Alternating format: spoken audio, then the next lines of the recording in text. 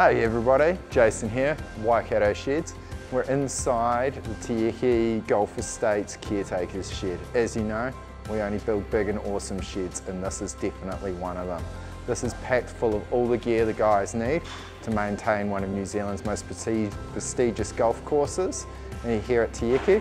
So you can see it's all full of the John Deere gear, all the other tools they need. Now, how is this shed constructed?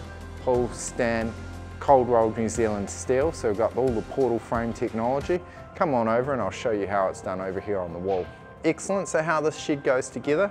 You've got back-to-back columns here. These are all bolted together, New Zealand steel, made in the factory up in Auckland. Got an excellent knee brace here for strength by design, fly bracing. They've put ply on the walls here, but you can also see on the other side you've got the exposed girts.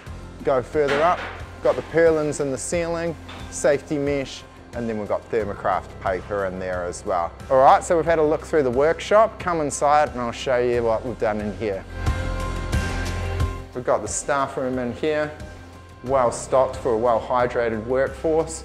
We've got some excellent joinery. Now all of this joinery was made here in Hamilton in the Waikato by City Glass. So we've got excellent stack and ranch slider here. Brilliant windows in here as well. You can see how it's all been formed and turned into a great shed. This has been here for a few years and you can see that it's going to be lasting a good another 50. So just the type of shed that people need when you're after something that's going to last your lifetime, probably the next.